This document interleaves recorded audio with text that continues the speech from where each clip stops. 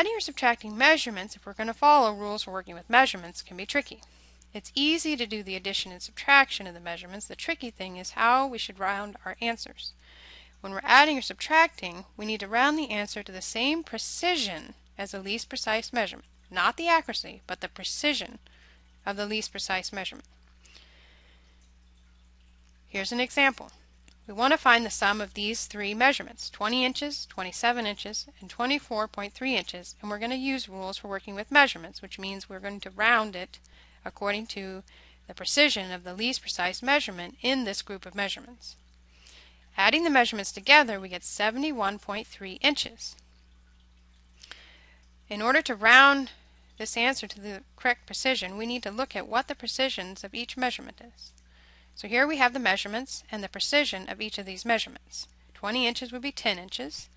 Precision, because the last significant digit is in the tens place. Here the last significant digit is in the ones place, so 27 inches has precision 1 inch.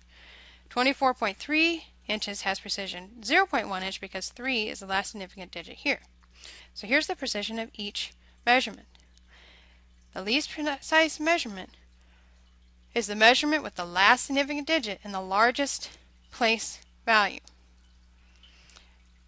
Therefore, the least precise measurement is 20 inches because its last significant digit is in the largest place value, the tens place, right?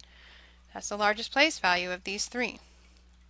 This means we have to round our answer of 71.3 inches to a precision of 10 inches because we have to round it to the same precision as the least precise measurement.